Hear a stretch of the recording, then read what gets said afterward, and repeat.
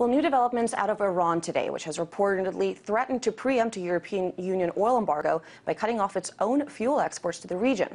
Iran has also proclaimed major advances in its nuclear program today, a development that's not likely to sit well with the West, which suspects that program of being aimed at producing atomic weapons. Now, the significance of these developments lies partly in the timing. Iran has reiterated its readiness to resume talks with major powers in order to discuss its controversial nuclear program, but that message seems to have been drowned out by the drumbeat of war, or at least aggressive talk, out of Israel. Now, Prime Minister Benjamin Netanyahu has accused Iran of trying to destabilize the world, alleging that Tehran was behind the recent bombings in Georgia, India, and Thailand. Iran, in turn, says that Israel is waging a psychological war that many fear may pave the way to military action. Now, a lot of tough talk here, but if it turned to action, the big question is where that would leave the U.S. It's a little bit too much of a familiar scenario here, but that reminds me a little bit, to be frank, with Iraq, the threat of weapons of mass destruction, al-Qaeda in Iran, pundits and lawmakers warning that the time is to act right now or else. And it seems that the U.S. public opinion potentially is swaying too. A recent poll by the newspaper The Hill found that nearly half of all likely voters believe that the U.S. should be willing to use military force in order to prevent Iran from obtaining a nuclear weapon. And while President Obama has called for a diplomatic resolution, he has been just as clear that no option is off the table. So the drumbeat of war is growing louder. The question is where that march will lead. Well, for that, let's turn to investigative journalist and historian Gareth Porter, who is with us in our studios here. Gareth, thank you.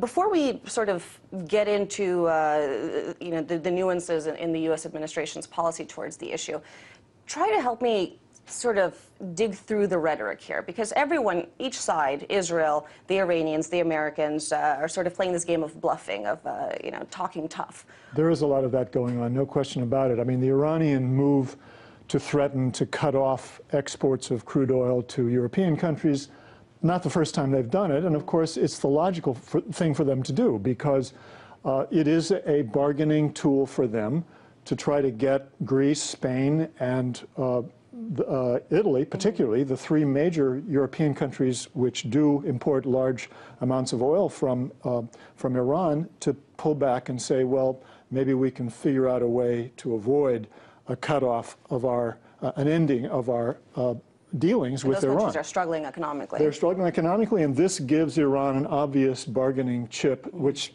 the Iranians are the ones who are going to always play their bargaining chips. They are the world's greatest bargainers. It's not for nothing that we talk about Persian rugs. They're the original Persian rug salesman. And they always want to hold off or hold on to the bargaining chips until they can play them when the timing is right. And I think they now feel this is the time to do it. So then what accounts, for example, for Israel's rhetoric? Clearly, the Israelis have geopolitical strategic interest for not seeing a nuclear-armed Iran, but it does seem like the talk has been amped up massively in the past few months. Well, there are two different levels of this. At one level, there's no doubt the Israelis, particularly Benjamin Netanyahu, the prime minister, are playing the threat of a war against Iran for everything it's worth, to try to put pressure on Iran, to put pressure on the United States, perhaps even more than Iran, to do something more drastic, more fundamental against Iran. Of course, what they really want is for the United States to attack Iran's nuclear facilities. But behind that, there is a very serious question as to whether Prime Minister Benjamin Netanyahu has himself personally a kind of Masada complex, as some Jewish friends call it, or a messianic complex about being the savior of the Jewish people, and thus being willing to risk really the end of the state of Israel. So there's a serious question about that.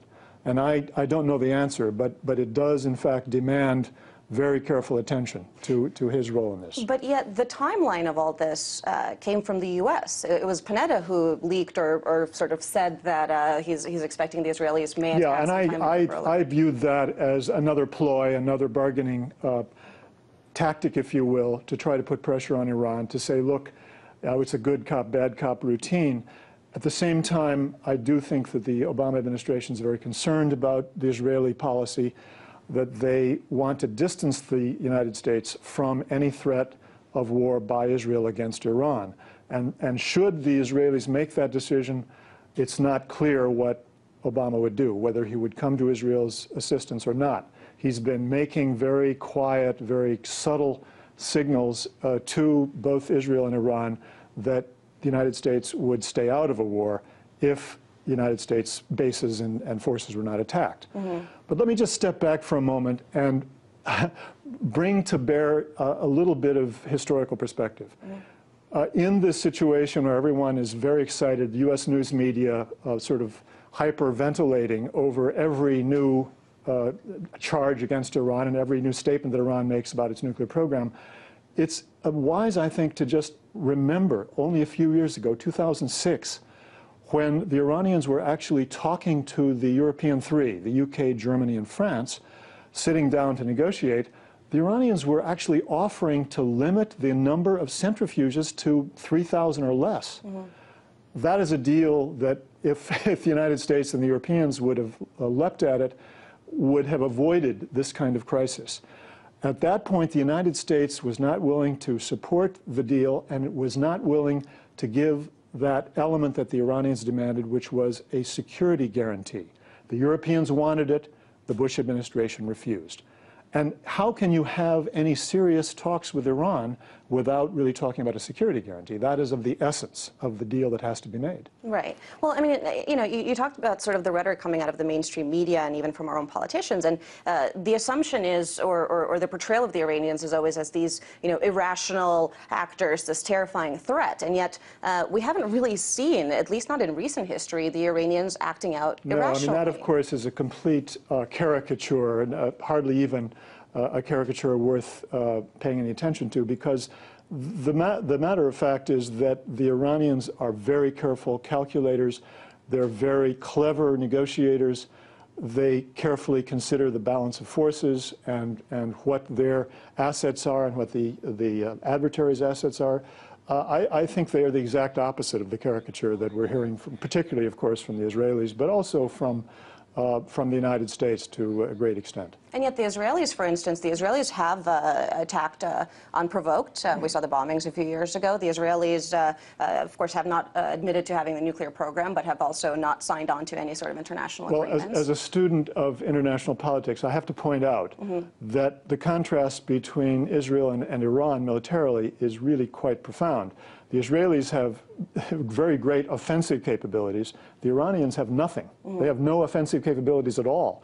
All they have is the ability to retaliate, both through assets in other countries, their allies, Shia in particular allies in the Middle East, and through, you know, retaliation through missiles against Israel and against U.S. bases in the region. So really they are a defensive power by definition, by the very nature of their military assets and the lack of assets. So in that light, since you say in your piece you sort of talked about the U.S. seems to be hinting that it would only get pulled into a conflict if its own soldiers or its own ships or its own bases were attacked, could we see perhaps, since there's so much brinkmanship here, an attack that was done perhaps by somebody else in order to pull the U.S. into that conflict? Well, that of course is always a danger, that there could be a false flag attack or an effort at least at a false flag attack. But I can tell you that both the Iranians and the Americans are going to be very, very alert for anything of the sort. And it would have to be done very, very well in order to pass the test of scrutiny by both countries. Right. And very briefly, I mean, we've seen everyone sort of throwing around this drumbeat to war, myself included. What would be the consequences, even of a quick U.S. military intervention attack in Iran? I mean, it seems like there'd be Well, it's blowback. not going to be from the United States. I mean, I can guarantee you with almost certainty that the United States is not going to take the initiative to attack Iran.